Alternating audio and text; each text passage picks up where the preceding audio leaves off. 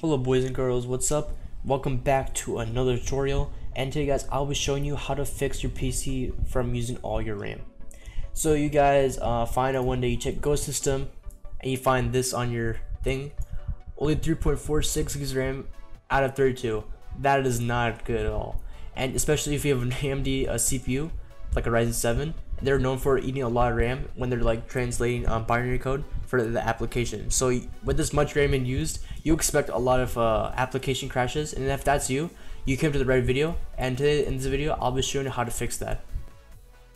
So solution number one to this problem with the amount of RAM not being used in your system is to physically check your RAM. I cannot stress this enough. Like literally just check your RAM.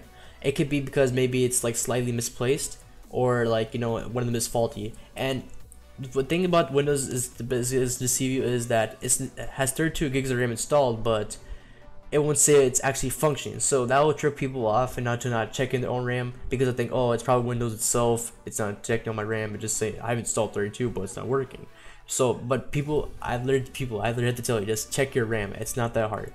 So to check your RAM, just make sure that it's in place, and if it's already in place and you make sure, that I would take one RAM stick out and boot up with that one RAM stick, and then if it works, test the other one. If neither one of them, like if the first one or the second one doesn't work, or like either one of them doesn't work, and it means that your RAM is faulty, and it's only relying on that one RAM stick, on its best friend, it's like neighbor, to do all the work for you, and you just don't even realize it, even though Windows is saying that you have the amount of RAM installed. So that could be the problem for you. It's just easy as that. Just physically check your physical RAM, and if that works for you, congratulations. That means solution number one worked for you. And if that didn't work and your like RAM was working fine and stuff, that means I'll move on to solution number two. Alright guys, moving on to solution number two, and I assume that, you know, your RAM is working fine and everything, there's no problems with it, but that still doesn't seem to fix the problem with actually Windows not using all your RAM. And so there's a way to fix this on Windows 10. So before I go on to the second solution, I want you guys to check which operating system you use. You can check this by going to system information.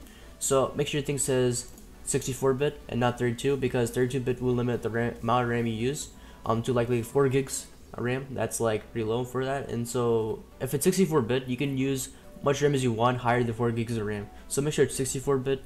If it doesn't say 64-bit, then reinstall Windows, making sure it's 64-bit and not 32.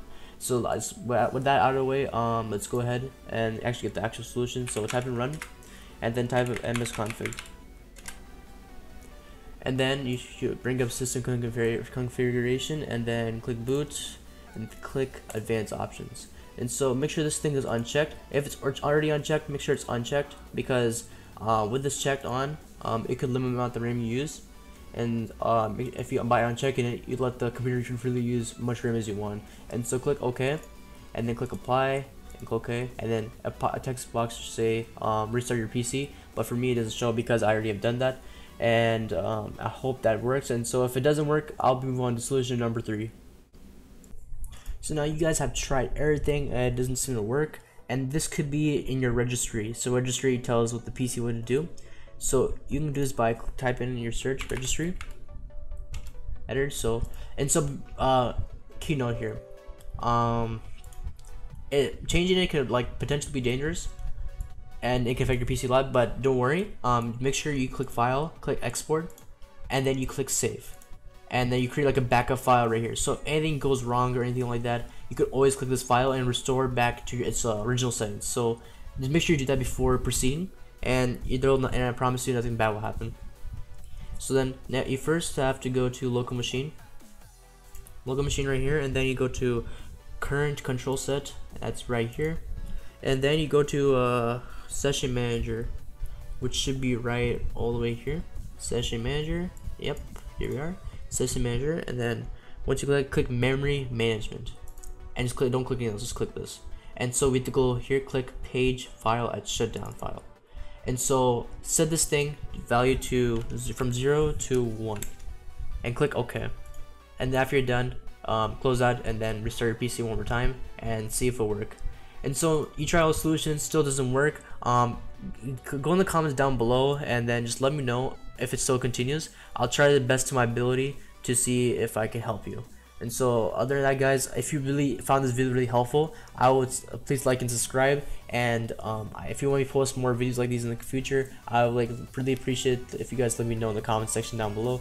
And I hope you have a good rest of your day, and I'll see you guys in the next video. Peace.